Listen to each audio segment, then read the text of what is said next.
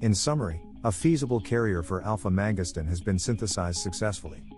Recurrent Aphthous stomatitis, RAS, is one of the most common oral disorders. Since there is no effective therapy for RAS yet, developing a cure for it would be a breakthrough. The use of existing drugs in RAS targets to accelerate the regeneration of tissue cells.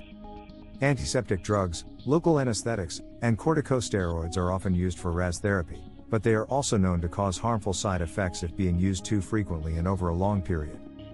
Meanwhile, α-Mangostin, alpha-M, is the main compound of mangosteen peel, and it has been known as an agent for oral cavity therapy. However, alpha-M is difficult to be delivered directly to the site because of its insolubility in water.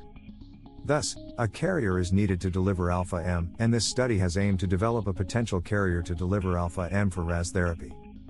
This study has successfully developed α-Mangostin hydrogel film-based chitosan alginate to be used in the therapy of RAS.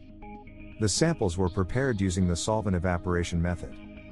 Other than physicochemical characterizations, computational, in vitro and mucoadhesive studies were also carried out to determine the potential of chitosan alginate as a carrier for alpha-M.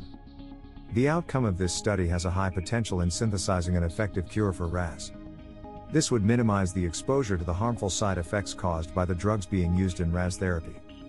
As the UN aims to support the research and development of medicines, this study contributes to the realization of Goal 3, good health and well-being of Sustainable Development Goals.